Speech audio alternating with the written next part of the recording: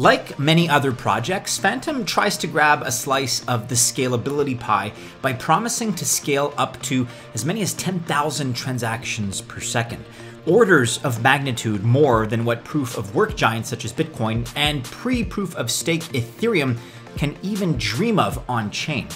But how? Through a proof-of-stake model that revolves around the Lachesis consensus mechanism with a BFT, or asynchronous Byzantine fault tolerance, in the spotlight. To make all of this sound less confusing, the main idea is that the network can remain functional even if 1/3 of its nodes become malicious for one reason or another. Furthermore, it's worth noting that it is possible to build various layers on top of Fantom via Lachesis.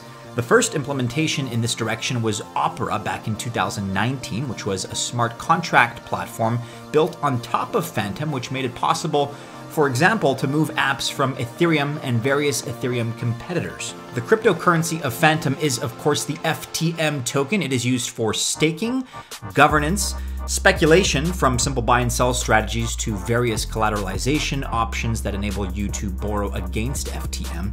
It's also used for DeFi experiments, for example, allocation to various liquidity pools or lending through the Scream protocol. Also covering various development fees, such as fees associated with smart contracts, and really anything NFT related. For example, minting NFTs on Opera. All of this makes for a credible ecosystem, but given how much competition exists out there, well, let's just say Fantom has to keep fighting for its previously mentioned piece of that scalability pie.